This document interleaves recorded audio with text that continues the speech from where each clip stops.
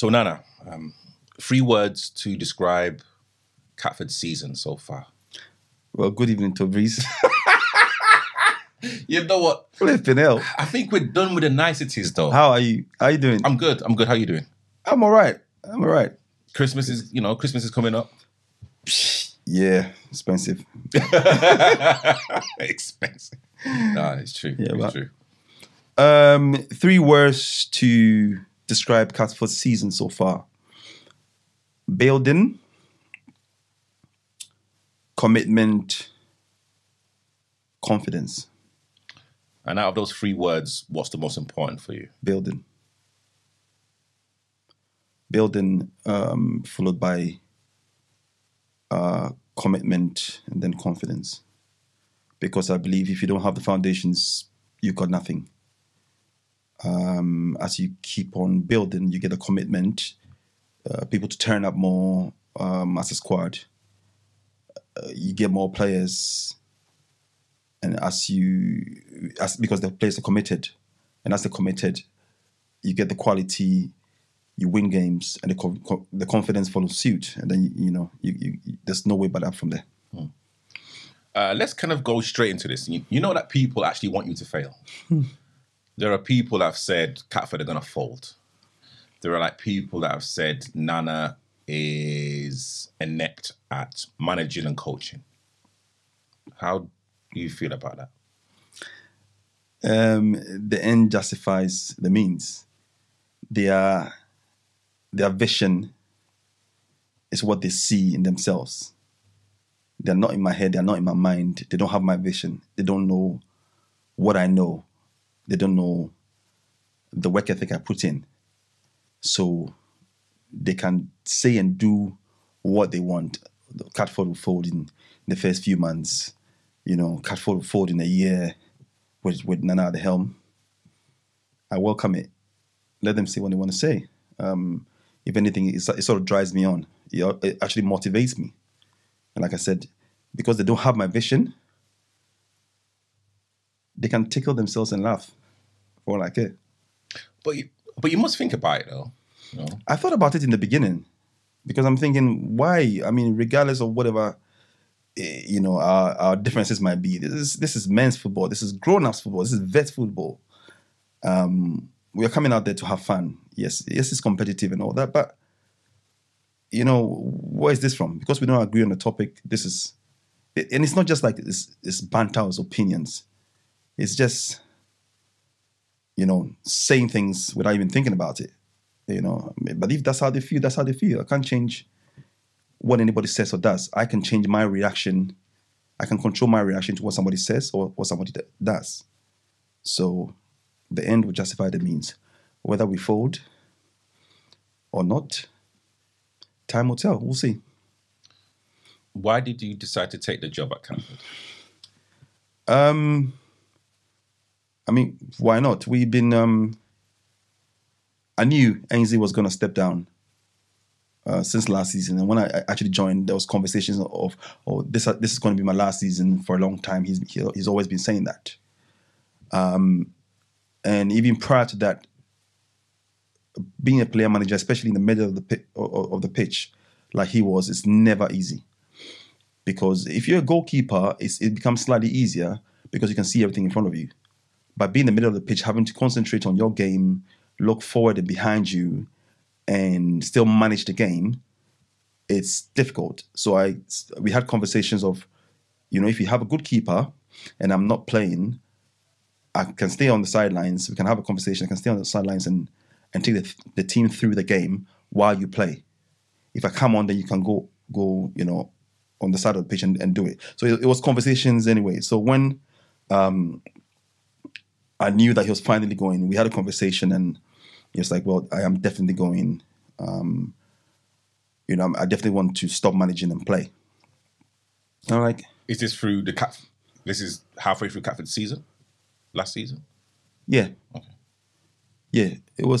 I think when I was in Colombia, that's when the conversations sort of accelerated. So it was even before the middle of the season. I think he had made up his mind to go, but he actually settled on that he's definitely stopping managing. So we had a conversation, and I'm like, yeah, I'm happy to do it, but this is how I want to do it. I want to do my way, etc., etc. Spoke to Tony, Yinka. We all had a conversation, and we decided that I'll take over the reins once it's gone. Was there any conversations of you taking over the reins while he was there? Yes, the plan was he wanted to stop managing but still play. So I thought he was going to be there as part of the playing squad while I was managing, because we had a keeper then, remember. So I thought he was going to be there, but obviously, as the season came, the nature of the work became exponentially more difficult because he then left Catford altogether, joined Hollington, and some of his mates followed suit. So we lost like 5-6 first team players. Himself, Ainsley, Pato, Chris Walker, Doyley, Knotts. Off the top of my head, these are the ones I can remember. Then they were like starters, first team starters, all day long. So the work became more difficult than I thought. But do you say, well, this is not what was agreed, so you fold it, or you call it, or you roll up your sleeves and start building? Yeah. Let's be honest here. I mean, of course, when you kind of took over, I think our first game was against Korea, and we had about 15, 16 players. 15 players. Well, Yeah, we had the luxury of substitutes, but but since that game, again, we're talking our first friendly, all the way up to the beginning of the season. All of our friendlies, we were lucky to even field 11 players. How did that make you feel? And what were the conversations that you were having with the players at the time? I mean, you saw in the group what I was saying in terms of commitment. And at the end of last season, what I said when Ainsley announced that he was going was that I cannot do this alone. If we are not committed, then we might as well part ways, because all of us, or at least most of us, I'd say, are good enough to join other teams in the same division or even higher. So if the commitment was not going to be there, then we might as well just call it. My fear was that it was going to be a repeat of last season, where the whole season we went with 10, 11, 12. I can count the number of games, on my right hand and still have some fingers remaining in terms of the number of games that we turned up with more than 12, 13 players. And for that cost us the league, so far as I'm concerned, because we are all over 35. Some of us are 40 plus 45, and there's going to be family commitments, there's going to be injuries, there's going to be whatnot. So if you don't have quality in numbers, when all these commitments, family commitments, injuries, and start hitting, it's unrealistic that you think that you can win a league like that. And that's what cost us the league. So my whole idea was to try and get more people on board and quickly rebuild. It's been extremely difficult because, like you said, the friendlies, again, it was like we went to Ilford and we had 9 men. Summers FC, we had 9 men. Kawia, maybe because of the name Kawia, that's why we had a lot of people turn up to want to play. Again, we had 14, 15 men. After that, every single game, Bromley, we had 10 men. I think we had 9. Yeah, 9 men. We had 9. Independent, the B team is when we had 13. But apart from that, all the friendlies, we've been unable to prepare properly because we've never had the full complement of the squad. So if you have opposition playing for you, I mean, what are you doing? You know, if they say, listen, I'm going to give you 2 players so you can have a team to field, you know.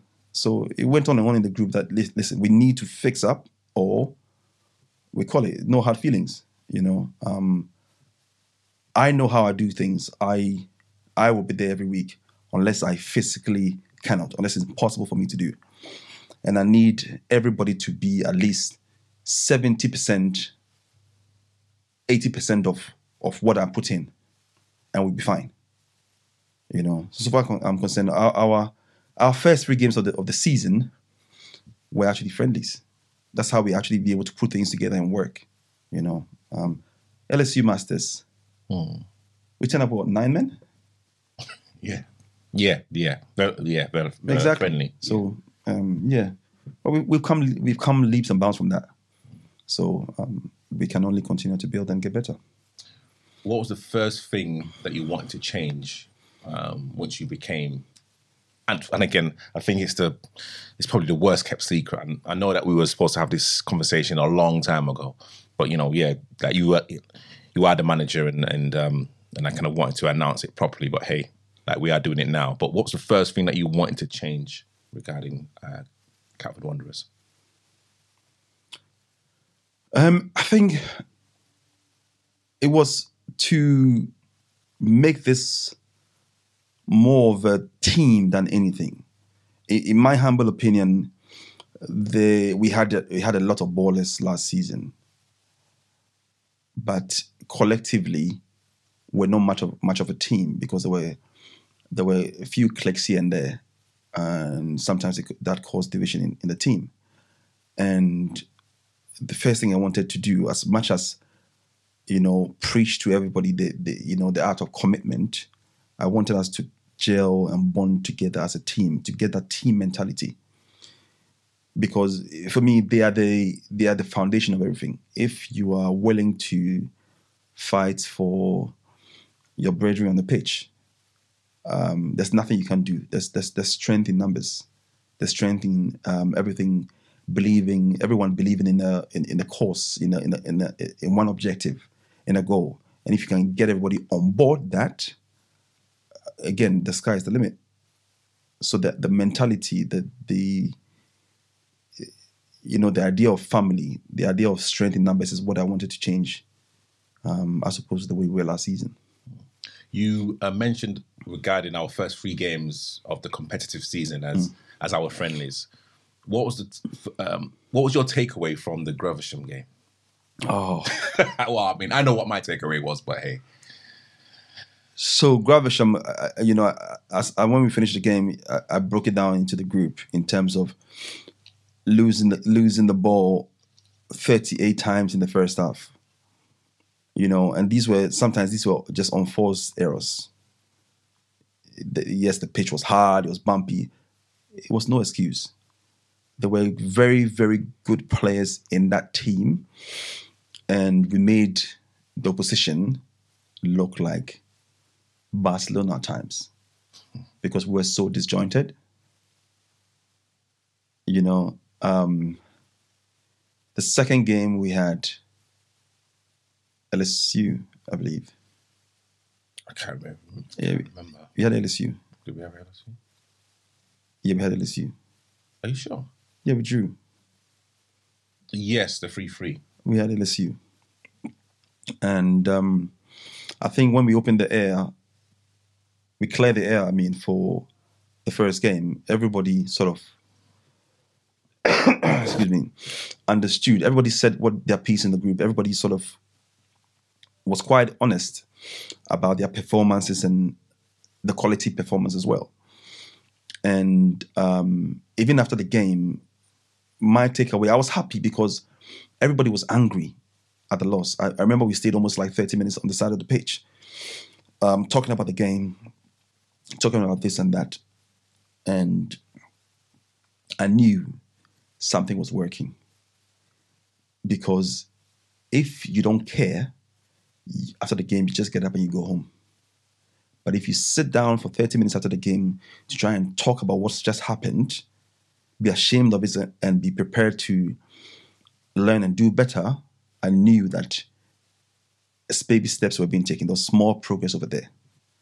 And that carried on right into the LSU games. I think LSU game, we had 14 people turn up. We should have won the game 2-0 up. It came back, they went 3-2, and then we drew at the last moment. But I guarantee you that the previous season, a game like that, we would have lost. Because when the goals started coming in, their heads would have gone and mistakes would have happened and people would be tired and losing concentration and would have lost. But the fight to come back into that game was amazing for me. And again, it was another step. It wasn't a win, but it was a point. And when you start building, you go out, you start winning straight away, but not playing well. Me, I won't be happy because I know that it's just pure luck, and it will get into people's heads and they'll start thinking, oh yes, we are the bee's knees. No, we worked for it. Every point, every win we've got, we have worked properly for it. I think after LSU we played New Park. New Park? Yeah. Parkwood. We went there, decent performance. We beat them 1-0. Yeah. Clean sheet. No, it's Bow Street. What are you talking about? Yes, sorry. Apologies. Bow Street, we beat them, is it 2-0? 2-0, I believe. Yeah, I think so. I can't remember, actually. I think it was 1-0. 1-0, because they were in the game to the very last minute. Okay. Yeah, we beat them 1-0. Very physical game. But then again, it's the fight and the attitude of people to want to play and to want to win. And when I'm seeing that, I know that we have built, and I know that people are understanding the project, understanding, the idea of togetherness, of the team spirit, and it's working. Those are the first 3 games, and I'm as I say here now, I'm happy with the way things have turned out because we are fighting for everything that we want. I think there's enough quality in the team to do a lot better. So as we've sort of stabilized the ship very, very quickly, being defensively solid, because those games, first game consisted 3 goals. Second game, 3 goals, even though we drew 3-3. Third game, we didn't concede. Then we played Kawuya. Again, we should have won that game. First half. We should have won that game. So many chances. We're 2-0. No. Yeah. Was it 2-0 up? 2-0. Yeah. 2-1, 2-2, 3-2, 4-2, 4-3. Yeah. Yeah. So we're building, and after that, we haven't conceded since. We beat Parkwood again, LSU, and yes, we lost in the London Cup to LSU Masters in a very well fought game again. We lost 3-2, but in all this, the performances tell you that some of the games we lost, we shouldn't really have lost. And this is us not even being at full tilt, But also, you've got to give credit to the teams that have beaten us. They like found a way to like break us down. 100%. And I think one thing that I've definitely noticed is that we're not scoring as many goals as we were last season. Mm-hmm. I would love to get your opinion about that. And again, I'm not saying that it's for strikers or the offensive players because of course everyone that chips in with like goals, everyone attacks and everyone defends as a team. But I would love to get your thought about it. Last season, we had Ainsley chipping the goals. We had Boogie, Chris Walker banking in the goals, and Chris, for example, he had, he's scoring goals every week for fun. Yeah, I think it was over 20, I believe. Yep. Johnny was chipping the goals as well. But this season, with those players gone, we've had to build. Ashley was injured for a while. So was Gaps. Well, I mean, Gaps is retired. Gaps is retired now. So our goal threat, which was there last season, wasn't there this season. So we've had to build again. We've had to build now with Obin. We've added 2 new, amazing quality to the team in terms of Steph and Dan. You can already see what Steph will do with Obin. Johnny has been playing everywhere for the team, so not exactly settled. He sacrificed so much for the team. And I know that if you play Johnny, say, in the number 10 role, you play him there consistently, he's going to get you the goals. And it's not for lack of trying. He's played in the midfield, he played on the wings, he's played left, right, up top, he's played everywhere. But I know that once you're settled and he plays in a consistent position, the goals are going to come. So, why don't you give him the opportunity to play in the position that he wants? Because I've not had the personnel to be able to do that consistently. There's a couple of games that he's played in that role, but I've not had the numbers and the personnel on the pitch to be able to do that. We at the moment we have Junior, who's been there every single week. We've had Obin, who's been there as well. We desperately miss Seb. Hopefully he comes back from injury. You have to give people the opportunity to, play when they're turning up for training, they're coming to games. Now, you can't play Johnny as a striker and play, for example, Junior on the wing. That's not his strong suit. Johnny on the wing or in the midfield you can get a lot of work out of him. He's honest on the ball, off the ball. He will work because he just has the lungs to be able to go up and down.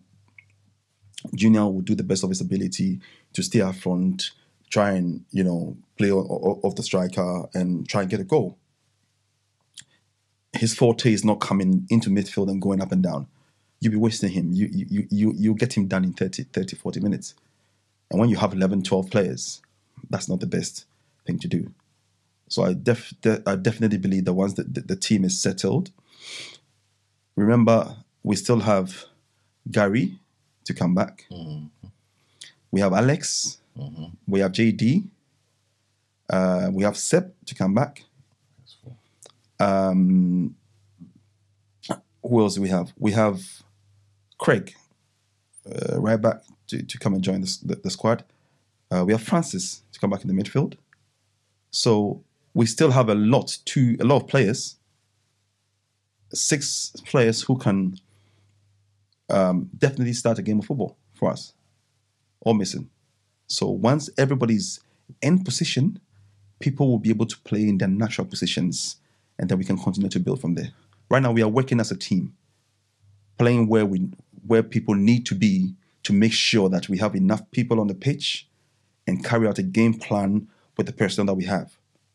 So we are chopping and changing, as and when we can. But imagine if I have that 18 people there with my preferred 11 and quality also on the bench who can come on and change a game. People will play in their natural positions. It'll be a beautiful headache for me. 18 is quite a lot, though, to bring in every Love it. 18 every week. Love it. Has it not been proven? But then there's going to be some players that are going to say, well, why am I coming if I'm going to be on the bench? That's my job, to make sure that I'm honest with everyone. Everyone knows that I don't have favorite players that if you don't come training, you step up, you come on Saturday, you turn up, you play. I don't do that. I'm not the kind of guy.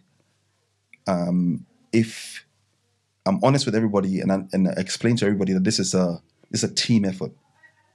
We have a minimum of between what, depending on the cup runs, we have a minimum of maybe like 15 till 30 games a season.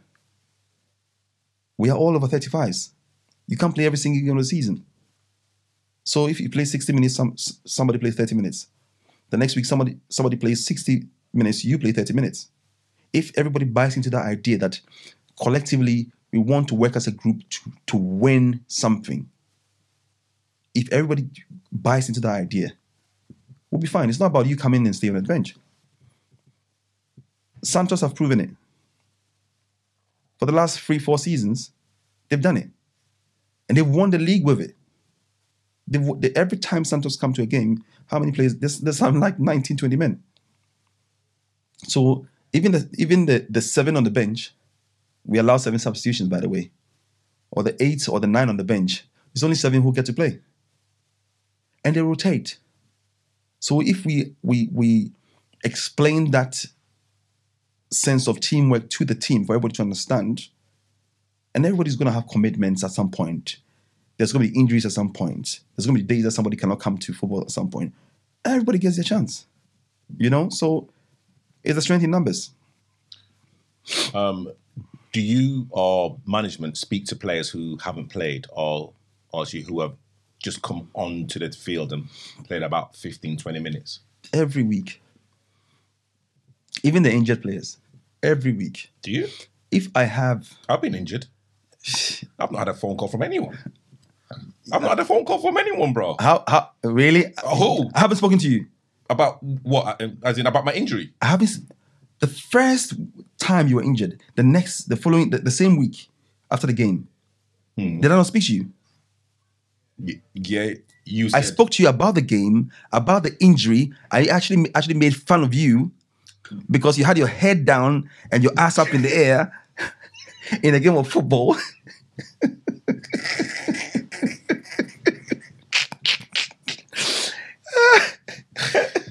Does that ring a bell now?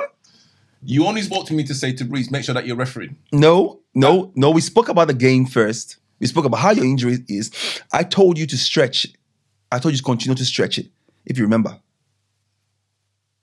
You see, you take some things for granted. I told you that. And then we spoke about refereeing. My calls are recorded, so maybe I can share it with you. And then you can see what I mean. But listen, if I had limited calls, I'll run out of data every week in terms of the number of people I speak to on a weekly basis. From management to players to find out why they're not coming to football, or there's a lot of things that go beyond football that we actually talk about. With players who are not playing, with players who are getting less playing time. I guarantee you, if I had limited minutes, I will run out of minutes every week. So I speak to people a lot. Guaranteed. Okay. Let's kind of talk about refereeing in that general. I think it's been about a week since the incident in Turkey where the former president, because I believe he's handed in his resignation, came onto the pitch, and again that was absolutely disgusting. Taking it to our league, the Seven Bets Football League, and of course you are the referee's secretary as well. What are you doing to protect the referees in the league? So, going back to the Turkish situation, you know that the bottom club, just this past weekend, a referee didn't give a penalty, and the president came on the pitch and literally dragged the players off the pitch. Serious? Yeah. So, I was happy with the FA stopping football for a while the investigations went on and so on and so forth. But I think there's some sort of sense of entitlement within that league in terms of the owners of the clubs that they feel that they can do anything, and bring the name of the game in disrepute. But that's them. When it comes to South Invest Football League, it's it's not what I'm doing to protect the referees. It's what is the conversations we're having for them to be able to protect themselves. There's things that you can do to avoid conflict. It comes from match preparation. It comes from coming to the pitch early, checking the net, checking the pitch, talking to establishing a rapport with the managers and even the players. Setting that clear standards in terms of this is how you're going to referee. This is what you want to see happen to the game in a game of football. So that once you start giving decisions, that there are no surprises. But I'm not saying anybody should lift their hands and hit a referee or abuse a referee in any shape or form. All I'm saying is there are things that you can do to avoid those things happening. Idiots on the field of play will be idiots irrespective. They're bringing the whole baggage from somewhere else to the field of play. And you are just going there to do a job. Sometimes it's just your hobby. They don't understand that. They take it so passionate in the sense that when it's not even that deep, they go on the route that, sometimes it's not even feasible. You don't even understand where they're coming from. Now, if I'm refereeing a game of football, as much as I'm strict, if you show me respect, I show respect to you. The very beginning of the game, I talk to both teams, let them know what I expect. So there's no surprises. If captains want to talk to me, if players want to talk to me, that's fine, but it depends on the way you talk to me. If you look at the Premier League all the way down, you can lip read some of the things that the players say to the referees, and there's no actions taken. Why would the kids in grassroots football, the adults, even in grassroots football, not follow suit? You can clearly hear them swearing at the referees. Clear dissent, and nothing is done about it. Now they are doing something about it. So let's see what they've introduced in bins. It's reduced dissent to a certain level, but dissent is still there. Now they are introducing that, not sin bins per se, but they are clamping down on dissent at the higher level. And you see that Michael Oliver last week showed, Now, he's a very brave referee. You cannot do... to all my referee colleagues, I'll say, do not do that at grassroots level. That's crazy. Do not do that. Do not even think about doing that at grassroots level. I mean... If there's 2 fouls... Cool. In 10 seconds, in 5 seconds, you've played advantage. Yes, you can bring them back and go, bang, that's for the first foul, bang, that's for the second foul, red card. But if you do that, what Oliver did at grassroots level, I won't be surprised if you get physical or verbal abuse. That's what I'm saying. That's $1 billion industry. Where we are paying to actually play. So it's a whole completely different terrain. That being said, especially the young referees, I talk to them and debrief them the game. I give them tidbits on what to do to protect yourself, to avoid conflict. And that's the only thing that you can do. Referees about managing 22 men. And I'll say 90% of that is managing 22 egos, grown men or boys or girls, whatever it is. Only 10% is really application of the law. And you need to know when and how to talk to a player. You need to know when to be firm. You need to know when to be quite relaxed about it. You need to know when to smile, because there are players who see that you're timid and they walk all over you. There are also players that if you talk to them with respect, you get it back. In the game, I'm always talking. Don't foul. That's a really good tackle. Play on. If I'm telling them, no, don't foul, you can clearly see that the way you're running, I'm anticipating there's going to be a foul happening. So if you're hearing that, you probably not foul, or even if you foul and I whistle, you know that I was anticipating that. So there's not a surprise. So 10 yards, please. Keep stepping away. Come to me and let's have a conversation. The way you talk to them can avoid a lot of things. This is what I do with the referees on my panel. The conversation that we have before and after game, especially the young referees, and even the older referees, to learn from each other and make sure that some situations don't happen again. Let's be honest. Like, we both know that there are some poor referees out there. Yep. We've both experienced poor decisions when playing.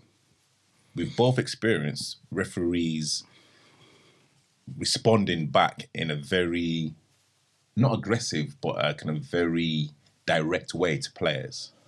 And you know, I have to commend certain players and certain clubs for refraining themselves for not going that extra step. Don't you think referees, when they pass their course, should be retested after a few years? Because, and again, you know, it's, you know, like with driving, after a certain age, you have to retake your test to make sure that you are safe for yourself and you know, other people on the roads. Sometimes you make some really stupid analogies that No, but I don't. But when you pass your license at 16 years or 18 years old, yeah, it's not until you are 65 that you have to. Yeah, but so from 18 to 65, how? So you want to say a referee passing the test at like 14 should be retested at 65? I'm not saying at 65, but of course. But if you're likening it to hold on. to driving, Let me finish. So literally, when like you pass your test, yeah, Mm-hmm. so literally how like you drive now. Do you know that how many rules that have changed? yes, It's exactly with refereeing. There are certain rules that have changed from literally when someone passes this year, like myself. Mm-hmm. I'm sure that the rules will change within a couple of years. So literally, why can't referees go on a refresher course, not only just about the laws of the game, but exactly what you said before in terms of let's move from that analogy from Why? from driving, because if the laws of the road change, it's not like a football pitch where you are going every week to see.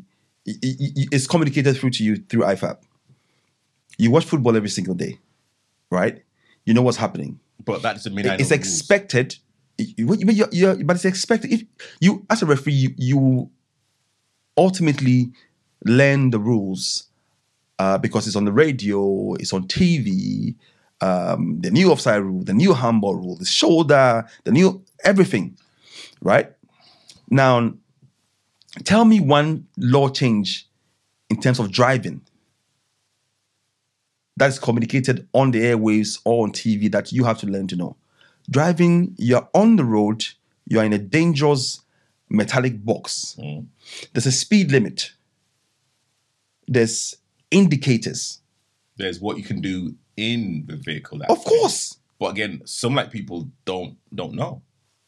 But you can't really compare that to football, though. Yeah. When we come to football, when we come to football, I don't think referees are expected to educate themselves on the laws of the game as it goes on. But like I told you, the laws of the game are really, in my opinion, about 10% of what actually happens on the field of play.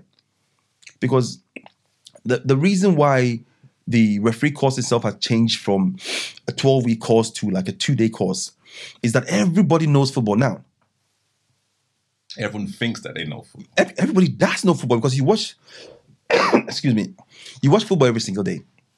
You know football. So it's easier to actually learn a condensed version of the laws of the game and apply it on the field of play. But that's, like I said, that's only like 10% of it. The other 90% is actual man management. That's why before referees were prominent men in society, like the police officers and firemen and that. So they were respected people in the society already. You see what I'm saying? So people, they had a fear of them already. If a policeman is telling you, this is what I'm saying, I whistled, you're not going to come and give them any sort of backchat and verbal abuse, are you? You're going to just keep it and carry on. But now, it's quite different. Very different. There's so much money in football. They're putting so many cameras in football.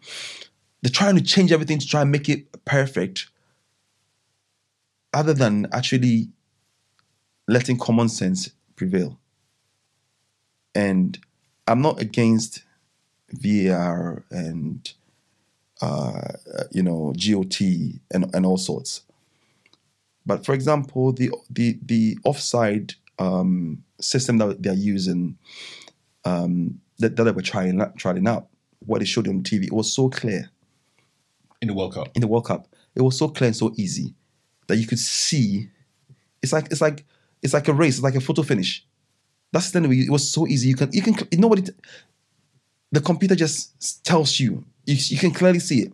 But now a human being has to come and determine where the ball left the boot of the man who was passing the ball. That could be inches. That could be milliliters. And that could be the difference between somebody being onside and offside. And then they have to draw the line of the last man, the striker. You're still leaving too much room for human error. And that's what the problem is.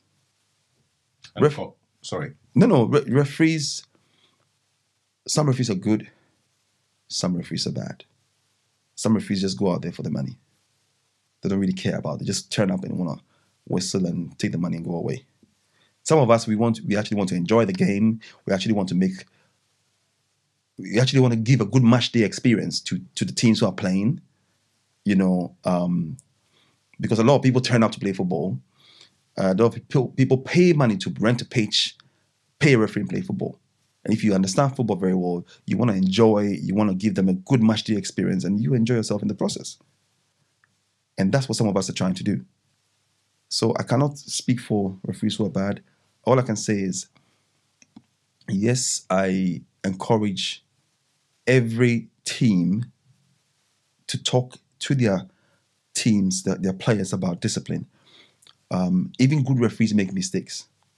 And how you talk to them is the difference between, going to a sin bin, having a red card, or having the referee understand that they have actually made a mistake, and they'll question themselves and think about it. I've never seen a referee that you screamed at him so he's changed the decision. I've never seen that before. And it's funny, what they don't realize is the more you scream at the referee, the more likelihood these decisions are going to go against you, because you're getting in his ear. It's only common sense, it's only natural instincts. Like, you're challenging my decision. Every single time you're challenging my decision, even when it's clear in terms of what I've seen, I'm going to be concentrating on you. I'm not saying that's what I'm going to do, but naturally I'm going to be concentrating on you. And if there's a foul and I think it's 50-50, I'm like, yeah, that's him. You're not getting it. Get off the referee's back. I agree some referees are poor. But, again, play your game of football, put the report in, and let the FAs and the counties deal with that. Be factual. Don't be silly and write things which are not. Write things which are useful, so that the FAs and the counties can deal with those situations. Referees' licenses and certificates, registrations can be cancelled. They can't be cancelled for various reasons. If FA finds it, necessary that this person is turning up wearing chess shoes, and I've seen it before, bruv. I've seen it before. Somebody wearing chinos like these and a shirt and coming to ref a game of football. You understand? They don't even have a watch, and they have a phone. And I've seen it before.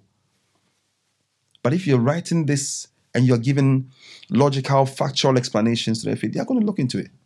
I've seen Jamal remove people from the group for things that they've been doing.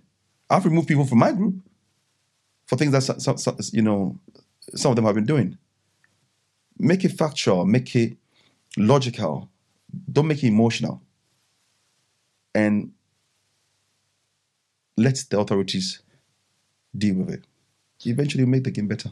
I think what I've noticed, and I've got to shout out yourself, Jamal Horn, and Jamal Horn from the London FA, and Mark Steer from the Southern Sunday, and yourself. Yeah, I'll mention yourself. I think I think you guys are very accessible, and you guys are willing to actually come onto a podcast to actually talk about refereeing.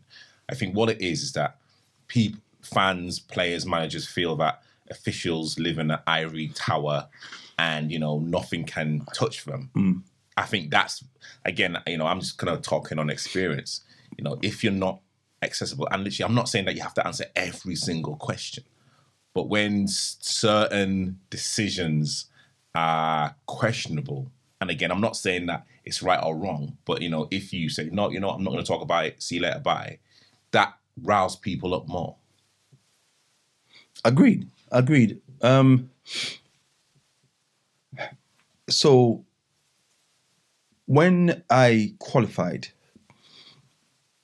Jamal was my trainer, and even though it's very difficult to reach, he always gets back to you in the end. Very difficult to reach. Oh yeah. Been trying to give this guy, He's impossible to reach. I tried to give him a call yesterday. No answer. This guy called me. I think he put a game outside, and I called him, and he said, "No, he's busy. He's gonna call me back. Send me." And then I called him again. He didn't pick up. And then he called me, and I was in a meeting. And I texted him that I'll call you back. He said, "Oh no, the chance is gone." I'm like, "Look at this guy." This guy. This guy. But bless him. He's trying. Yeah, he's trying. He's got a huge workload, and he's doing a lot of things for football that is absolutely incredible. When I qualified, I had people like him helping me through, and when he eventually got back to me, I could talk to him. I could talk through a scenario, and he would explain, and he would give me advice. You give me footballing advice and life advice as well on certain situations. There were people like Marlon. I haven't seen him in a long time. There was another guy called Ola that I could talk to. There weren't a lot of people that I could talk to, but there were a lot of people who gave sound advice every time I spoke to them. And it made it easier for me. I understood clearly that referee development officers were very few and far between. So you had to sometimes get thrown in the deep waters and learn to swim. You had to build yourself in terms of the knowledge of the game, but ultimately knowing how to manage yourself, your emotions, and managing those 22 egos on that pitch. If you don't have the right emotional intelligence, you cannot be a referee, because you're going to get rallied up by the slightest thing. Your confidence is going to go low. You're going to question yourself at every single decision. You're going to lose focus, and you're going to make decisions when there's key match moments or decisions that you have to stand firm and make them. You're not going to make it. You're going to bottle it. You can see that even at the highest level, how much more at grassroots level. It's about for me, it's about man management. That's a major thing. The Southern Vets Football League. Yep. So with the information I have now, wow. Division 1, 8 teams. Yeah. Division 2, 8 teams. Yeah. There are certain teams that have played over 10 games. Mm-hmm. And I believe, correct me if I'm wrong, LSU have played 3 games. 3 games, and the season started in September. What is going on with this league? Do you think that this league needs an absolute shake-up? Let me just put it out there. Let me just put my opinion out there. 100%. Okay. Definitely. Like, you can't have Division 1 and Division 2 having 8 teams. Mm-hmm. This is supposed to be the biggest vets league in London. Well, why? How many? First of all, before you put your opinion out there, how many teams started at the beginning of the season in Division 1 and Division 2? Was it 11 in Division 1? Mm-hmm. Division 2. So 10. 10. Okay. So Gravish have dropped out, and Bromley. Okay. Now, again, before you put your finger out there, Do you think it's the league's fault for these teams dropping out? I think the league should do their due diligence before. What makes you think that the league hasn't done the due diligence with these teams prior to the opening game of the season? We've had Leone Stars, Division 1, that had to fold halfway through the season last season. They never folded, Leone Stars. Leone Stars? They were suspended. Suspended? Yes. They never folded. Okay. Okay. Correction. Mr. Journalist, get your information right. Correction. Okay. But they were turning up with 8-9 players. Leone Stars. Leone Stars. Not Leone Stars. You're getting your Leone Stars. You're getting your figures twisted. Leone Stars will always turn up. They'll turn up late, very late, but they'll turn up. They have never given a game away. They've never given a game They've away. never given a game away. They'll always turn up. If they have 9 players, they'll play. So tell me the teams in Division 1 that have given their games away. Oh, Metro guys have given the games away that I know for a fact. Johnson and Phillips, previous seasons, now they've come back again. I think they're in Division 3, I believe. The real reasons behind the less games played by certain teams, that's what we want to talk about. So when you have teams playing or registering for the London Cup, the Kent Cup, and other external competitions, they take precedence over league games, right? Charcoal, for example, now is in the league, the Kent Cup, the League Cup, and the London Cup, the London Base Cup, right? And these games come thick and fast. If any county games come, any game that they were scheduled to play, and you know when these fixtures get put through, say on a Sunday night or a Monday morning, because by law the county has to give the notification 6 clear days before kickoff. So if, as you see, SVL would have put the fixtures through for like a month, you know who we are playing for a month, right? On a Monday morning, the county will send an email through that your county cup game is scheduled for that Saturday. It means that whatever game that you have, the fixture secretary has to see if they can put another game through for you, because now you have to play a county game. So the opposition that you're going to play, which is, for example, LSU, he has to see they can find another team who don't have a game who are willing to play them. Now, if there were fixtures already set up and they knew that they didn't have a game, they would have made plans. These are grown men. They would have made plans. So unless the league forces them and say, well, you need to make sure that every Saturday you are available to play. So you can be given a game on a Monday night and you have to play on a Saturday. There's always going to be issues, because if they say, well, there's a stag do, we didn't have a game, so all of them are going to the stag do. That's a legitimate reason. You're going to tell them to cancel the stag do to come and play football? They're going to say no. And when that happens and you're going to punish them because they have a genuine reason for not being there, you're going to create problems. Eventually, teams are going to leave. When it comes to due diligence, all these teams, even the new teams that are coming through, they play friendlies. They have conversation with league committee members to see whether there's any plans for sustainability over the league. And they come with all the answers. You can never tell if a team is going to drop out midway through the season or not. Glebe were in the cup final last season. You remember that? Yeah. With is it Grasshoppers or no. They played Grasshoppers? Owen's team. Herne Bay. Herne Bay in the final.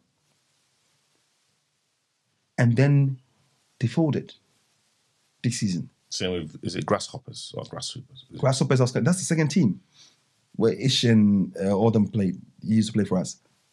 They played in the final last season. So you would be thinking that they will be on the high to do better this season, etc., etc. They folded. So many things happened. You can never tell. So I don't necessarily buy it when it feels like the league is not doing due diligence to make sure that these teams can. You cannot tell who's going to be there when and where and for how long. You cannot tell. You can believe in the fact that the teams have prepared properly to be able to have enough numbers to play every week. Catford, if we had folded this season, nobody will blame us. Can anybody blame us? Absolutely not. Last season, we were struggling. We had 10, 12, 13 players, for most games. Beginning of the season or end of the season, 5 first team players have left. We should be folding, but we're still here. You know that we've turned up with 9 players, 10 players, 11 players. We will play a game of football because that's how we are. But if we wanted to fold and we said, listen, I can't deal with this anymore because I've got other commitments and blah, blah, blah. There's nothing. What's the league going to do in terms of commitment? We've tried our best.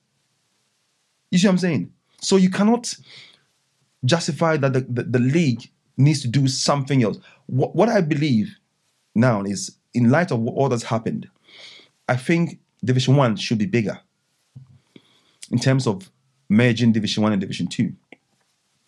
Because I think there's at least 4, 5 good teams in Division 2 who can make the numbers and actually stay up there in Division 1 and properly compete. I think Kawia will be there. I don't know what Seagulls is doing now. I don't know, but Seagulls were always there and thereabouts. They've always been there and thereabouts. For the last 3-4 seasons, they've always been there. I think Catford, in terms of a history, never giving a game away, always playing a game, never cancelling a game. I think Catford will be there. I think SB Athletic have a good squad. They will be there. Parkwood as well, I think. Yes. So Parkwood, yes, they will be there because they'll turn up week in, week out. Again, do some teams want to turn up week in, week out and get beat? Some teams want to stay in Division 2. They don't want to go anywhere. And no disrespect to Parkwood, I think they're one of those teams. I think Parkwood would actually want to go up. My conversations with them in terms of their age and their recruitment, they want to enjoy a game of football. They can compete. Even Bow Street, they're doing really well this season. They've recruited here and there, and they're doing really well. And they've been wanting to fold for a while. But now they've actually put things together and they're doing it. So if they're doing it now, they could be there. I've given you 4 teams already. Who else? There's at least 4 or 5 teams who can. LSU. Obviously, they cannot go there because they have a unless they change their name and yes. But you can see that if we merge Division 1 and Division 2, it takes away one division, which is fine. It makes it more condensed. It's absolutely fine. It makes it more condensed. Some teams can go down, some teams can come up. You can clearly see that even Hayden Youth in Division 3, they can do a job in Division 1.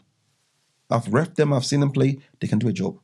You see what I'm saying? So, yes, there can be a lot of reshuffle. And to be fair, the committee does it, the league does it at times. At the end of the season, there's a reshuffle. Leone Stars did not go to Division 1 by merit. They were invited if they want to go, and they went, and they've been there. And like I said, they haven't given any games away. Okay. You see what I'm saying? So the league, do reshuffle, try to do what's best for the league, put teams where they want to be, and even doing so, sometimes it comes to the beginning of the season, and some people say, no, you know what, we don't want to go up anymore. We want to stay where we are. You can see that some clubs are clearly, spanking teams in lower divisions, and you want to bring them up, and they say, no, we want to stay where we are. There's nothing you can do about it, because people want to enjoy that game of football, and where they finish third, and they're enjoying it. You want to push them up to somewhere where they're not going to enjoy it. You're going to force them to quit. You're going to force that team to fold, But folding, they're not going to go elsewhere. The players are going to go into different teams and reshuffle again. But then that causes you a lot of hassle because one team has dropped down. You have to avoid all the games if they haven't played 75% of the league games. That's what's happened to Gravesham. It's probably going to be very hard for you to answer this question, but what is the league's ethos? Is it in teams or players enjoying their football or creating the best competitive league? Enjoying their football. I would say it's enjoying their football. Competition on one side, enjoying their football through competition. I come out, yes, I want to compete, but I want to enjoy myself. I come out not only because I want to play football, because I want to meet my friends. I want to come and sit down and have a drink or a chat with my mates. It's my mode of de-stressing, I'd say. So if you look at the mission statement, it's enjoying football, enjoying competitive football in a very respectful and conducive atmosphere. I'm not paraphrasing, but the mission statement of the league is something like that. To have a very respectful environment, safe environment where teams can come and play football and enjoy themselves in a good competition. That's it. But also as well, if you play with better teams or play against better players, don't you naturally raise your game as well? But you see, you are talking, with the ethos of somebody who wants to compete. You have to realize that not everybody wants to compete, especially the lower divisions. There's teams in Division 4, Division 5, who I'd say are too good for those divisions, and they shouldn't be there. Try to push them up. They say, no, we want to stay where we are. Yes, absolutely. What are you going to do about it? You can't force them to go there. You see what I'm saying? They want to come and play with their friends and enjoy, a game of football. They finished third, they finished second. They said, we don't want to go up. All you have to do is invite another team. Do you guys want to go up? I said, yes, we want to go up. Bam, they go up. Just like Leonie Stars. And look what they are doing. They are winning games against, the last time, did they win against last season? Chaco or something? I can't remember. The thing is this. Point blank, you cannot foresee the sustainability plans of a team. You cannot foresee if a team is going to fold. You literally cannot tell the future. There's so many excuses, or there's so many actually facts I can give you about teams, which we've already mentioned about Glebe, about Grasshoppers, that it doesn't make sense why they folded. You just have to take each team on merit and feel like they want to play football. They want to be where they are. They want to even compete and go at a higher level. All I'm saying is eventually it's going to come full circle, because now it's not only 40-year-olds or 45-year-olds who are actually playing football. Everybody hitting 35, a lot of them, the young boys, are actually coming into it. So it's going to even get more competitive, and it's going to fizzle down all through. But I do agree, if Division 1 and Division 2 are merged together, it will give even a better competition. Let's kind of talk about something that not a lot of people know about your vet story. So you was part of independent LSU Peckham. Like it's gone through like the name changes. Yeah, I knew this was going to come out at some point.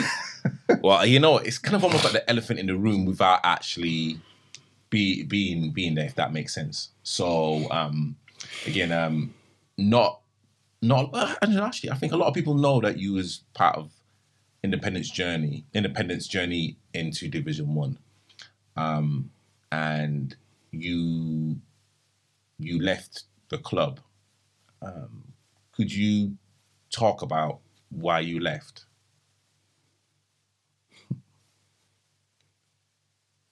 Yeah. So where do I start? Oh, okay. Well, I mean, let me just say, I mean, again, we've kind of spoken, like about this privately. I kind of feel that I was probably the reason why you left independent. I know that you've said otherwise, but I think in this situation that we're going to talk about, if you can want to talk about it anyway, it was a reason why you had that conversation with the kind of manager at the time. Can you elaborate? So, yeah, I mean, I joined independent, then Peckham Town. Peckham Town. That was actually when you had hair, like dreadlocks. Bro, like, I'm lying. Yeah, I had hair then. Yeah, go on. What I want to say, 2016, 2017-ish, long time ago. Then Peckham Town, who changed the name to London South United, LSU, and a lot of politics going on there. So obviously changed from LSU to independent because, even if we won the league, then we couldn't go up because of LSU Masters. So yes, been the fabric of independent, I should say, for as long as I can remember. And I still have love for independent. I think you already know that we've spoken about this. I reiterate that, it was coming. There's nothing you could have said or done differently that would have changed anything. You weren't, I say you were the catalyst for that moment to happen, but you were not the reason why I left LSU, or independent, I should say. I left independent not because of footballing reasons, but just because I felt like I couldn't trust the manager at that time. And for me, this is somebody who I felt was a friend. I felt betrayed by a friend. So footballing aside, I couldn't be around that person anymore. That's why I had to leave. Because if I'm leaving my home to distress on the field of play, come and play football, be around my friends, and I have to come and still not want to be around one person over there who's at the helm of the team, then what's the point? I might as well not come. And that's what it boils down. We were having, prior to the season, I was meant to travel, so we were having different conversations about, how long I was going to be there for the season, etc., etc. And I remember I got to a point of, so if I am going to be there for half the season, or say 30% of the season, do I pay full registration fees? An answer never came. So I said, well, let me know what you think, so I know what decision to make. If either I take myself out of for that season, or whatever I do, because if you said pay the full registration fees, yes, I would have paid it, because as you know, it was nothing to do with money per se. It was all about the principle. You know what I did when I was at independent. Every week I'd bring a drink for everybody to enjoy. Sometimes I'll push my wife to cook, to bring to the team. And it was not a penny that I took from the coffers of independent to do all those things. It was from my own pocket. So it goes without saying that this was nothing to do with the money. We disagreed on a few issues. So for example, I'm a referee, as everybody knows. So if a referee doesn't turn up and we have a full 11 and full squad, say 15, 16, and I'm not playing, I can referee a game. Now, if I referee a game, that's a job I'm doing. I need to get paid for it. So if the manager decrees that nobody who referees for the team gets paid, I think that's ludicrous. I've done a job, I've done a service, because once I officiate, I'm a match official. I've got nothing to do with the independent, I've got nothing to do with the opposition. So I need to decide whether I'm doing that as a favor for the team and say, okay, hold on to the money, or I keep the money. That's my prerogative to make. But when someone starts decreeing and say, well, anybody who referees for the team, you're not going to be paid anymore without consulting anybody else. Again, that's ludicrous. And these are some of the little conversations behind the scenes which we're having. And it's not something I came and told the whole team that, this is what was happening. And I didn't, there was no point.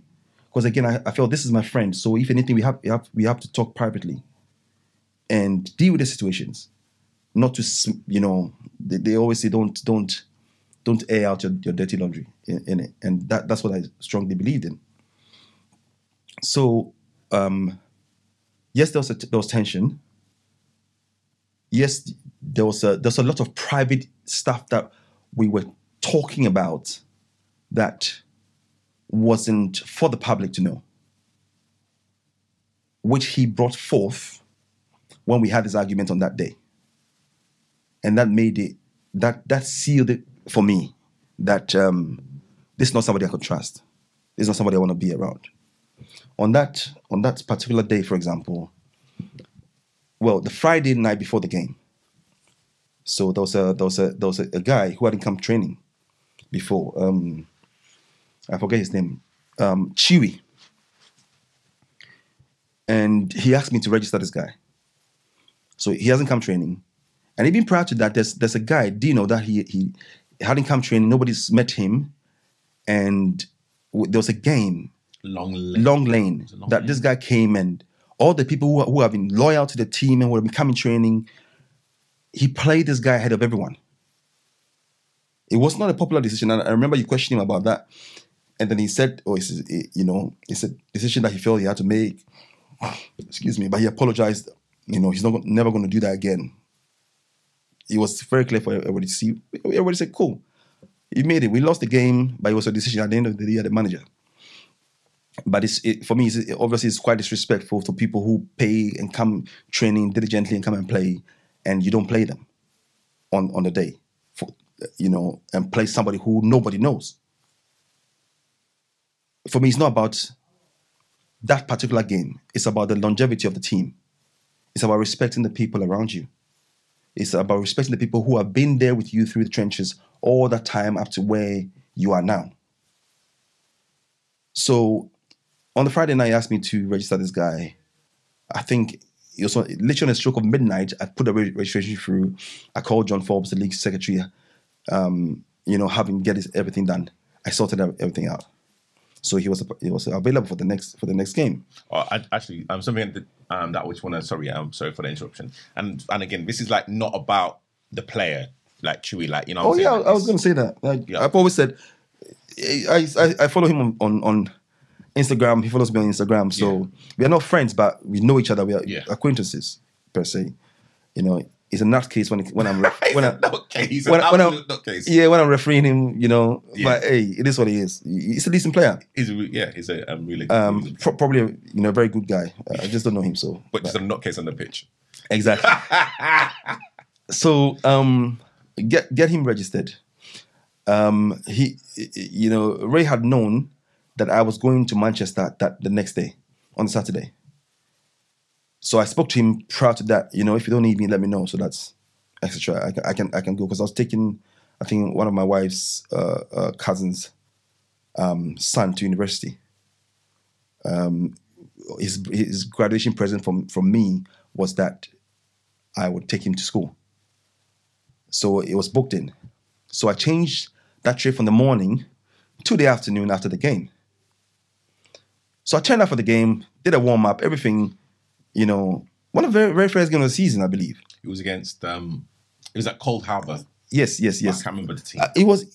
What was the team Richie was playing for before?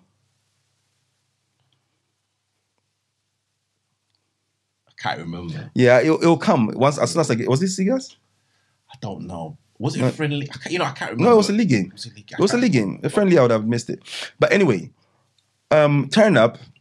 First 11 was called. I was in there.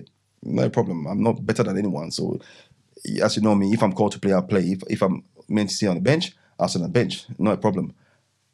He asked me to do the line, the flags. So I take the flags and I go and do the line. First half has gone.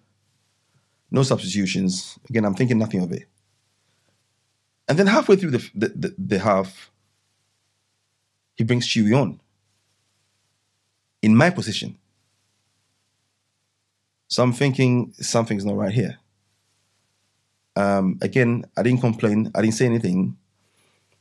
This is a repeat of what he did before, which he has said he is not going to do it again. I didn't say anything. But it's not only me on the bench. There was you on the bench. There was other players on the bench. And if he had brought him into like, even as a center forward or a midfield, it's still a problem because nobody's seen him at training. So he shouldn't be on that pitch ahead of anybody else who's been there. That's how I see it. And that's how he's promised he's not going to do that again. So the whole game goes on. You get on the pitch. And I felt I should have been on the pitch even before you, because obviously I've been coming training, more times than you. I've been there match days, etc. But again, it's cool. The whole game goes, and I don't get to play. And it dawns on me that this is a power trip. This is an ego thing, wanting to show me who's boss. So in my mind, I'm like, okay, I can't deal with this. I'm done. So I kept quiet. I didn't say anything. Put the flag down. I was going to go get in my car, drive off, and that would have been it for me. That would have been it for me. But when I heard you ask him that question in the car park, the emotions just came out. I'm like, yeah, you said you're not going to do that again, and you did it. This is BS. Because this is quite disrespectful. Especially when you know my plans, that I'm traveling somewhere. So if you don't need me, tell me I don't need you today. You do all those things to get me there, put me on the bench, do the lines, the whole 90 minutes, and you don't know even a word. So I knew what it was about. And obviously heated, talking about various things. But the things that he was saying there, private conversations that we've had, making them bare to back up his case, sold it for me. And I felt like he's not somebody I could trust. So after that, I think in the car, I removed myself from the groups, deleted everything, and that was it for me. Paul called me later on and apologized, saying, in hindsight, he could have done this or he should have done that. I'm like, yeah, like, I hear you and I appreciate that. You can respect that because at least you're a grown man. You've seen the situation. You've seen the dynamics. It's not like I've been in the club for 1 month. You don't treat me like a 12-year-old. It was a heated conversation. I mean, yeah. It was an emotional conversation. But he apologized and we crack on. But Ray, he's wrong and strong. And he will lie and say everything that he needs to say, to back his case. Have you ever seen Ray backing down something before? No. And that's him. Good on him. Bless him, whatever he wants to do. Fine. But in life, some people come into your circle for a reason. They teach you so many things. And they move on. Some people come and they stay as well. And you can know who you can trust, who you can move forward with it, and so on and so forth. I still have friends at Independent. I still talk to a lot of the guys. And after that, there've been barbecues at my house that Independent guys have come to my house. So I've got love for Independent. I've been the fabric of Independent from the very beginning to where they are. I have helped them get to where they are. So every success, all the trophies that we've had with them, it will be with me forever. I have nothing but love for independent. I just can't trust him. So therefore I cannot be there. Would you have a sit-down conversation? For what though? As men, yes, we can talk. But if there's no reasoning, there's no apology, there's no understanding of what's happened, there might be so many different points of view of where it's coming from, but the facts are quite simple. Irrespective of whatever is going on, you played somebody ahead of me who you shouldn't have. Somebody ahead of you when you shouldn't have. Somebody ahead of other people who were there, who have been part of independent, who've been coming training and doing the due diligence, paying the registration, etc., etc. Something you promised you're not going to do. And so today, never apologize for that. So what are we going to sit down and talk about, really? If I don't have a problem, we can sit down and chat. But to what effect? I know I can't trust you. And as you know me for a while now, I am loyal to a fault. But when I cut the cords, I cut the cords. I've seen him so many times. We've had a fist bump here and there. We say hi here and there. When his father passed away, I was with him in his house to help him clear up and all that. You know, I was there for him. When my mom died, he actually called and left me a voice message. You know, it's cool. You know, when we meet, we can act cordially.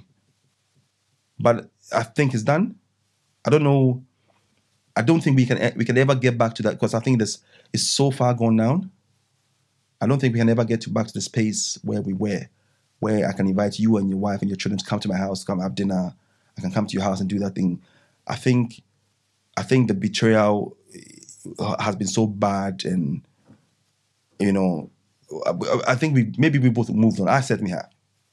You know, I don't hate him.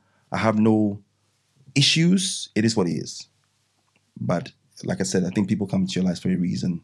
Some will stay, some will leave.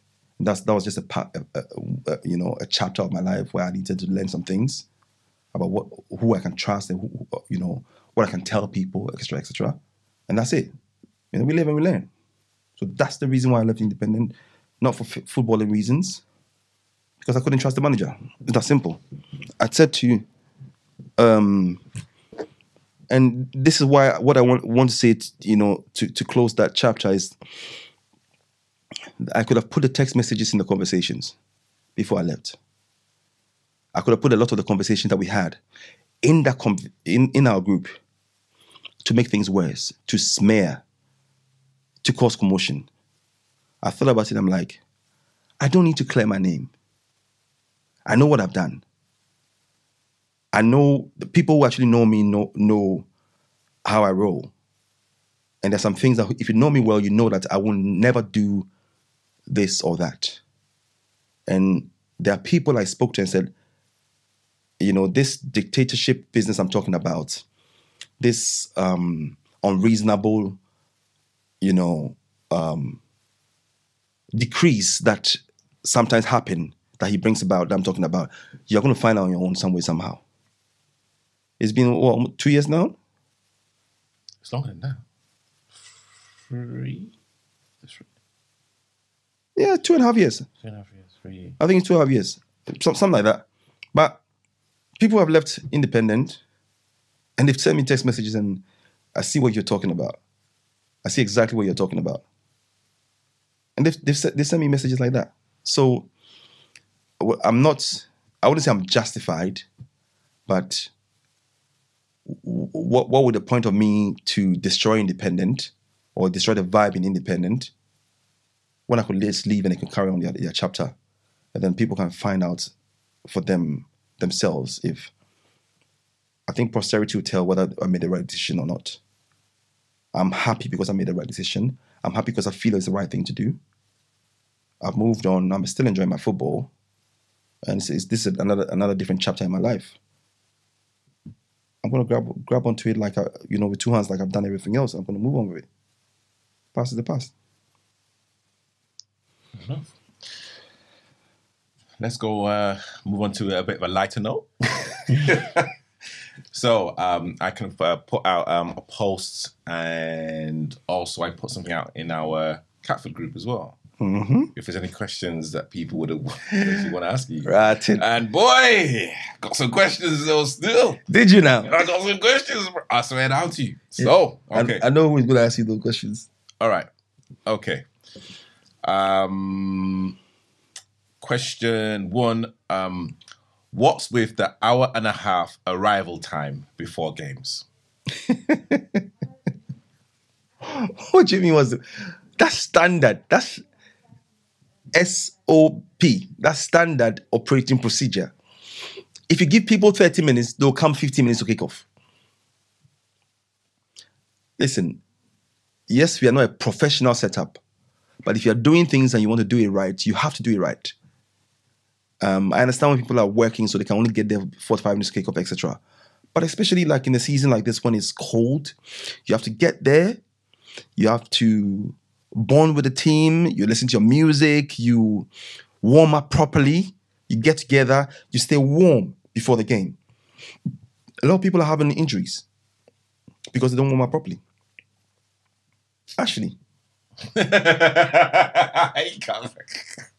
Actually got injured like that. But I understand it's not because he doesn't want to get there properly, because he's working. He is working. You understand? But if you can't, for example, if we have the bare 11 before kickoff, and he's just coming 10 minutes to kickoff, I can't say sit down. We'll start with 10 against 11. I have to play him because regardless, we want to be in the game. We don't want to lose the game even before it started. And it's happened like that. He's come. He's not actually warm. He's tweaked the hammy. And that's what it is. You have to come early. You have to warm up, be in the zone, be prepared to go to war. An hour and a half is nothing. It's an hour and 15 minutes. It's not an hour and a half. It's an hour and 15 minutes. By the time some people take like 30 minutes to get ready. I don't even mention names. Don't mention names. I don't. Okay. So yeah, an hour and 15 minutes is standard SOP. Okay. Next question. What would you say your Catford's attacking approach to games is? Catford's attacking approach. So that's a deep question, and I'll explain why. If I had my ideal personnel to start the game with and the people on the bench, if I had, say, 16 men, and I'm not going to mention names because I respect everybody who turns up, but I have a team in my head that I would be able to start in the formation I want to play, right? If I had that ideal personnel on the day, I would love to play a 3-5-2. And because I think that, that ideal personnel, we can do a lot of damage up front. And also, regurgitating the ball every time it comes in the midfield. I think the ideal, defense as well will deal with anything which is thrown at them. So 3-5-2 will be ideal for me in terms of my attacking formation. It's about, I don't like beautiful nonsense. I don't like beautiful nonsense. Yeah, you're popping the ball about. Use that word, beautiful nonsense. Yeah, man, it's just popping the ball about, going nowhere. You can be direct when you have to be. I want you to play forward. Be patient, but play forward when you have to be. Put yourselves in the right positions to win those 50-50 balls. When the opposition defender hits the ball, and it falls somewhere, I want us to be able to be there. And if I had my ideal personnel on the pitch, there are people I can put in certain positions who are able to do exactly that. And 3-5-2 will be ideal for me. At the moment, I'm having to chop and change because of obviously the personnel that I have and the numbers that I have as well. I have to think of the season, whole season, not just that one game. I can't play people in certain positions because, they'll probably last 30 minutes and probably get injured. And then we miss them for the next week. Every single person has a role to play in that team. Every single, whether it's 30 minutes today or the full game next week, every single person has a position to play. So if everybody's there, everybody will actually understand what the vision is, where we want to go. I want to kind of say something regarding the formation that you would like to play. I just want to say that the 4-4-2 for me is very outdated, and with the personnel that we have, I don't think we have the players to play the 4-4-2. But we've had this conversation, and you actually know that 4-4-2 is not my preferred style of play.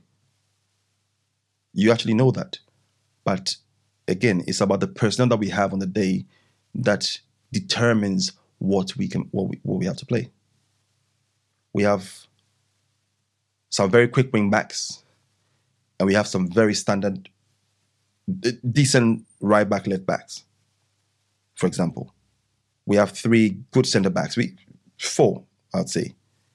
And if all these, if for example, our fullbacks don't turn up, our wing backs don't turn up for some reason that week, I don't think we have people with those same attributes who can do that same job consistently for like 70 minutes.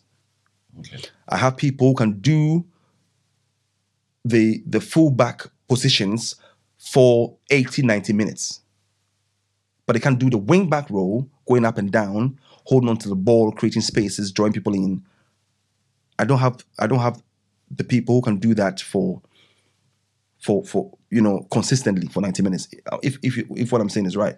So the personnel determines what kind of formation that we play. Simple as. Okay, we'll leave that one there. Next question. If Catford goes up to Division 1, what areas have to be reinforced? Right now, it's a lot of areas that need to be reinforced. I think we need more. We need a centre back. We need one more centre back. Because it's a long season. I think we need a striker. And we need another midfielder. I think we need a goalkeeper, number 1. That's number 1. So I can stand outside and do my bit. But considering the length of the season, the number of games, the commitments, and as for example, the recognized centre backs that we have have 4. You, Wes, Tony, and Dan Walker. Dan can obviously play in the midfield. Now, if the 3 of you are there, if say 3 of the 4 are there, I can clearly play a 3 at the back. But if 2 of you are missing, I can't play 3 at the back. I cannot. You see what I'm saying? So it's all about the personnel that, is there to determine what I need to play. But we have a lot of players who are also injured. Don't forget that. So when these players all come back and we have a full squad, I still think we need a striker. I don't think someone like Johnny, I love him in the number 10 position. Johnny can play there, Obin can play there. We are still missing Seb. In the 3-5-2 system, Seb can play up top. I don't think Steph alone and Ash, when needs be, can carry the whole season like that. Last season we had Steph, we had Boogie, we had Johnny, we had Obin in number 10, and we had Ashley who did the job as well. Even gaps who got goals. You understand? So we had a lot of options and people could score goals. Now we don't. Next question. Do you believe in treating all players the same way, or do you think better players deserve better treatment? I think you can answer that question for me in terms of knowing my personality. What would you think? What would you say? Not what you think should be done, but what you think I would do. I'll be absolutely fair. So against the Bromley game, I'm not going to mention any names. The Bromley game, there was a particular player that was quite erratic, and you was talking to him like how like you would talk to me, and I can remember. Yeah. And I did say to you, you can't talk to him how you talk to me. There is a different way to kind of communicate. I did say that to you, right? Yeah, but you were not privy to the conversation that I've had with him prior to that game. It doesn't matter what happens prior. It's when you're in game, your emotions get the best of you. So you as manager, you have to communicate differently to different players. Right. In my opinion. True. To answer your question, I would say that I know that I treat every player fairly. I have given everybody an opportunity to state their case, retain their shirt. And I've put it in the group. I mean, from last season, when the announcement was made, I said it in front of everybody. For the beginning of the season, I've said it. If you come training, you've paid your substitution, your subs and your registration, you come match day, you play well, you play. It's that simple. I'm never going to bring somebody from outside and just stick him in and say he's a better player than you, so you stay on the bench. It's always been a case of you're doing the right things. You're coming training, you're playing well, so you play. It's always been like that with me. Any new player who's come has been on the bench. I strongly believe that the good players, the players themselves, I mean the rest of the team, subconsciously choose them to start. Because when they come and they sit on the bench and they come in and they make a difference in the game, you already know that this person is better than me at that particular position. So if you're a team player and want to win the game, you are expecting that he, because he's better than you, should start ahead of you. If you're a team player. A perfect example is Nathan, independent, when he joined. Came in, he was on the bench, came in at halftime, changed the whole game. The next game he started, so far as I was there, he started every game ever since. Because of the quality. He was going up and down the pitch, was not getting tired, quality on the ball, strength, everything. So everybody was saying, oh, that guy's a baller, he should start. Right? And it's the same thing. If a manager chooses that player because of what everybody has seen them do, there's not a lot of things that you can fault about that decision. Provided that good player is coming to training and doing the right things, or has a legitimate reason for not being able to come training. I.e., they live like 2 hours away in rush hour time. It doesn't make sense for them to be able to, or they're working around that time. It doesn't make sense for them to be able to come training. If they can come, if they pay their registration and they can be there every Saturday, fair enough. They play a part in the game. There's nobody, so far as I'm concerned, who is first on the team sheet because they are a better player, so far as I'm concerned. And I think I've made it very clear for you all to see. There's nobody I've said that you can't be substituted. Everybody,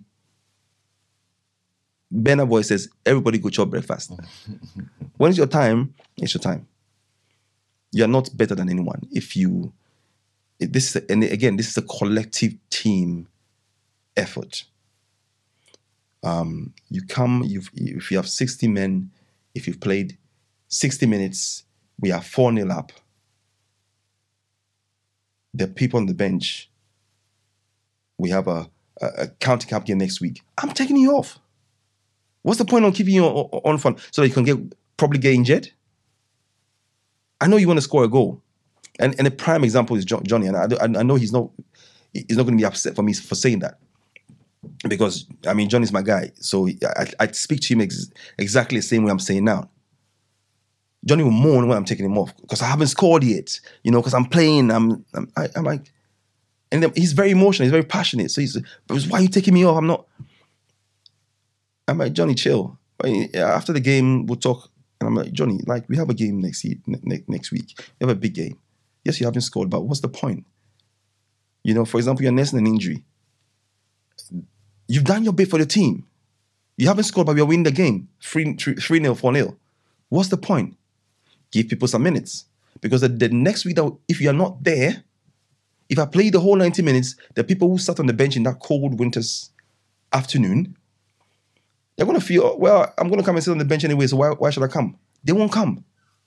And that's probably when we need them the most. And if I play the same 11 every single week, then the rest of them might as well, you know what? There's no point for me coming. This new guy, Adrian, joined us, remember? Mm-hmm. Adrian, Colombian. Yes. And this is one of the reasons why I'm actually loving what I'm doing. Because, about 20 minutes ago, I spoke to him when the ball went down. I said, listen, I know you're there. I know it's cold. It might not be today, but I guarantee you get your chance at times. He told me, no worry. Because I knew, you see the players on the sidelines, their eyes bend into the side of your head. Yeah. They are subconsciously telling you that when am I coming on? When are you going to substitute for? Everybody wants to play. I get that. So when we're 2-0 up and I'm like, what, it's what, 10 minutes to go?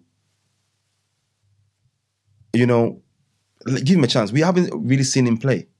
So it's an unknown factor. He comes on, his first touch, he scores. And it's a good goal as well. And it's a good goal, like some side back heel. And he comes to me, he runs to me in goal, if you remember. Yeah. And he says to me, thank you for putting your trust in me. And for me, that was amazing. That was amazing because it like just feels like people understand your position, the difficult decision that you have to make. And yes, it's an unknown factor. He's gone in there as a striker. He's done his job. And the next training, we played training. We joined Santos to play. Missed a few chances. And he after the game, he came and it told me, listen, number one, really thank you for playing me the other day. And I know I've missed a few chances today, but Saturday, I guarantee you they're going in the net. That's confidence building. So if 2 or 3 people are doing that, they are on the high, it's going to filter through the whole team. And in games like these, as soon as you have one going here, one going there, you're not on the same page, you're going to have problems. But if everybody's on the same page, you're building confidence, bro, it's just going to get better. When everyone is fit and available, who is your best centre-back duo? Definitely not you. Okay, listen, you got to be honest here. So no, I'm not going to answer the question. Why not? No, I'm not going to answer the question. You got to answer the question. No, I'm not going to answer that question because I don't think it's fair on everybody else in terms of, I can answer the question based on form. Okay, go on then. Right. Okay, answer it on form then. Yeah. So there's 4 of you now, right? Dan Walker, you, Wes, and Tony. Don't be scared now. and I've always known that you're a confidence player. If you play one game here and play one game 1 month, the next game another month, you are useless. You need a rhythm to go. So the more you've played, which has happened this season, the more games you've played, and it's tantamount to the fact that you're there most weeks now. And if you're there most weeks and you come in training, you play. It's exactly the ethos I said in the beginning. Tony has been consistent week in, week out. Ever since I've been at Catford, Tony is Mr. Consistent. So Tony starts. Now, and I like to play 3 at the back. Bro, no. It says 2. So you pretend that Well, so if I'm playing 2, you can play 2. I will play Dan in the midfield because I think he can do a job. That's not the question, bro. I'm answering the way I want to answer it. Like, the question was... Dan is not a centre back. He's a midfielder. He can do a job as centre back. Okay. So it will be between you... too much, man. Answer your question, bro. It will be between you and Wes to partner Tony. Now, again, based on form, you get a nod. Based on form, you get a nod.